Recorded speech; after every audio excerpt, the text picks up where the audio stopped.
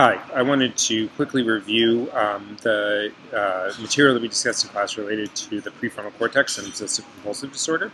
So first you should remember the two areas of the prefrontal cortex, the dorsolateral prefrontal cortex and orbital frontal cortex, and their different roles in general in terms of turning on or turning off behaviors. Although the orbital frontal cortex, as we discussed, is fairly complicated, and even though big scale damage that completely destroys it or destroys large chunks of it will cause impulsivity, more subtle changes to the orbital frontal cortex can cause difficulty breaking habits or excessive worry or a little bit of both, which are actually what we see in OCD. You should know where these are, and even though I always refer to it as the orbital frontal cortex, unfortunately the area has a lot of different names.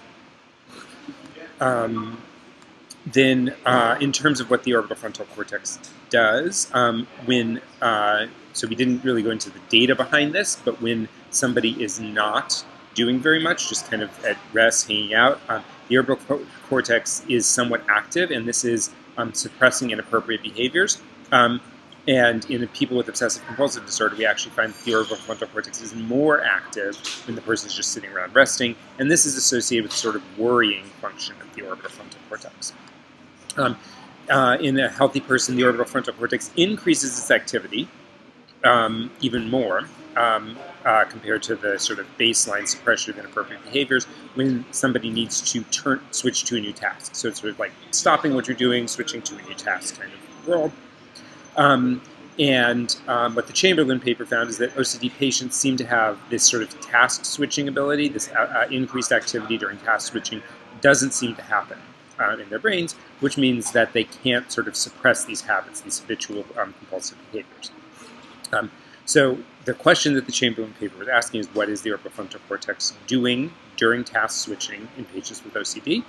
So they had a comparison. They didn't really give people OCD, but instead they just compared people with OCD versus controls. There were some relatives in there as well, which we'll talk about again later on. But what they looked at was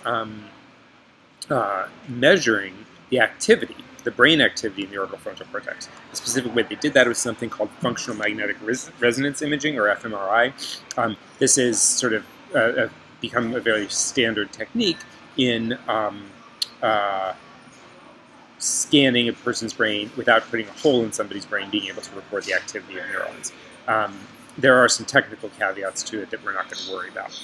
And so they had a few possible results that they could have had in sort of this general question. And what the actual result was is that the orbital frontal cortex was less active during, I made a mistake here in the original class, and thankfully a couple of people corrected me.